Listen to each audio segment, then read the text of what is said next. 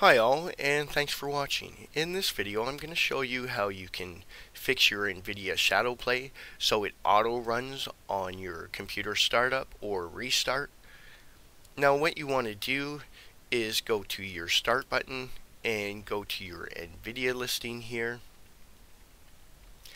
Once there, just click on that and find the GeForce Experience listing.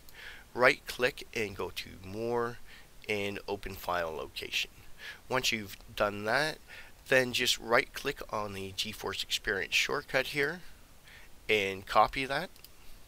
And then next you want to go down to your Windows search and type in Run in order to bring up your Run window, or you can push your Windows R key to bring up the Run window. Once you do that, type in shell :startup as you see here and say OK.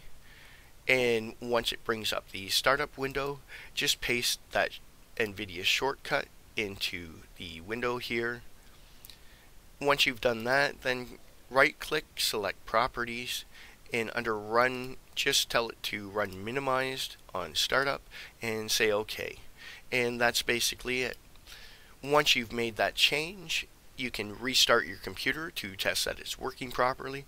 When the computer starts up, you should see your GeForce Experience running on your taskbar here once it auto starts, and you can push your Alt-Z in order to pull up Shadowplay and verify that it's working with your computer startup. Now if there are any questions, just let me know in the comments below. Otherwise, thanks a lot for watching, take care, and I'll talk to you again.